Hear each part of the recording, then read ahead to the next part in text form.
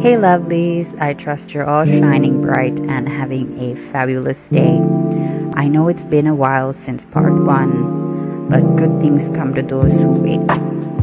After some major editing, I'm so excited to finally unveil part 2 of our unforgettable Niagara trip. And yes, it's a tad long, but believe me, it's packed with incredible moments that I just couldn't leave out.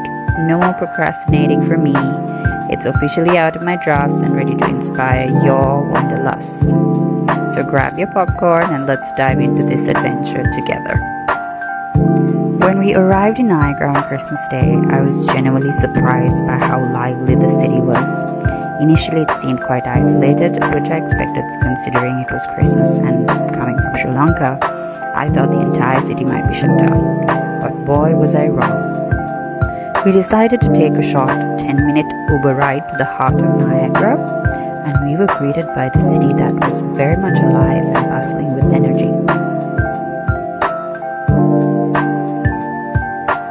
In the heart of the city lies a bustling wonderland of adventures.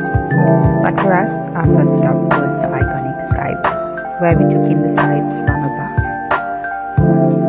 While it was less crowded than usual, we still had a fantastic time. We grabbed some food, rode the Skywheel,